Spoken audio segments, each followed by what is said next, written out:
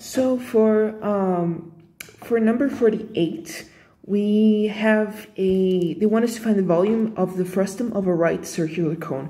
So what I've done is I've drawn it out on the XY axis and put the 2 points here. So the first point, it crosses the Y axis and it's at 0 capital R, which is the height of that bigger radius here.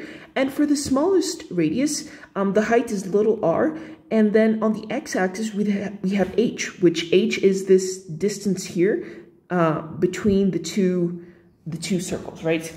So basically what's happening here is that we're taking a point in the height of this line that connects these 2 points, and then we're taking it and then revolving about the x-axis, like so. So whenever we revolve a random point here, we're getting this, we're getting these circles, so that when we add them horizontally, we're adding them from 0 all the way to h. We're going to get this this cone, right? That volume. It's like stacking up a bunch of plates horizontally. So we're basically summing up all these areas, right? These areas have pi r squared, where the radius of each one is just the height of this line that connects both of them. So all we have to do here is have an expression for this line that connects them so that we can integrate it. So this line is just a straight line of the form y is equal to mx plus b, where b is the y-intercept and m is the slope. So if m is the slope, that is y1 minus y2 over x1 minus x2, and then, which is equal to, let's consider this point, point 1, and that's point 2.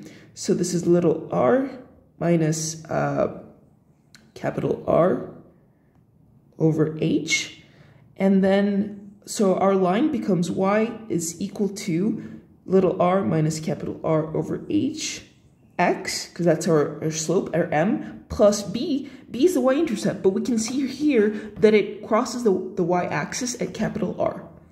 So therefore our area here is pi times this guy squared times, little r minus capital R over h, x, plus capital R squared. So when we square this, let's FOIL this out. This is going to be, let's see, that's pi times little r squared minus 2 capital R little r plus r squared over h squared. All of this times x squared, and then plus 2x capital R times this stuff, right? Times R minus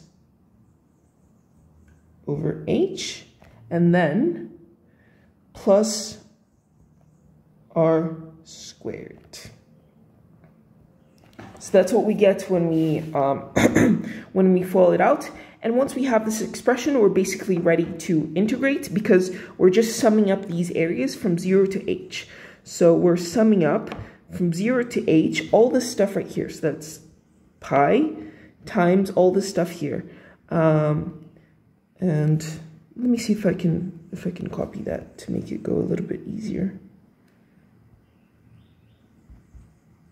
Let's see if it moves. Okay, that's much better. Yeah, and let me put that pi outside. Okay, so once we have this, we are ready to integrate. And then let's just, so we're integrating, sorry, I forgot to add with respect to x, right? So all these r's, they're just constants, and what we're integrating with is with respect to x. So we have here pi outside times x cubed over 3, that's the integral of the first, and then times h squared on the bottom, and then times all this stuff, minus 2, and then plus, this is going to be x squared over 2, so that's going to be x squared over 2, which cancels out with that 2, so just plus x squared r times this, and then plus r squared x, and all of this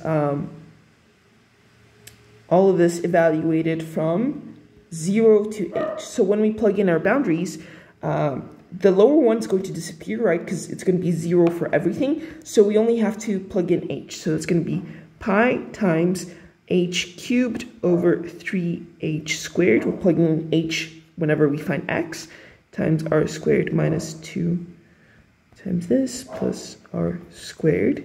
And then plus h squared r times plus r squared h. So once I have this, let's see. These h's are going to cancel out, right? So let me just put that in. So this cancels out with that. This cancels out with that. And for all of these, we're going to be left with a single h. So I'm gonna put that outside. So we're going to have pi h times, and now we're just left with the 3 on the bottom, right? So let me expand that. R squared over 3 minus 2 capital R little r over 3 plus capital R squared over 3, and then plus, let's see, I'm going to expand this, minus r squared, and then plus r squared.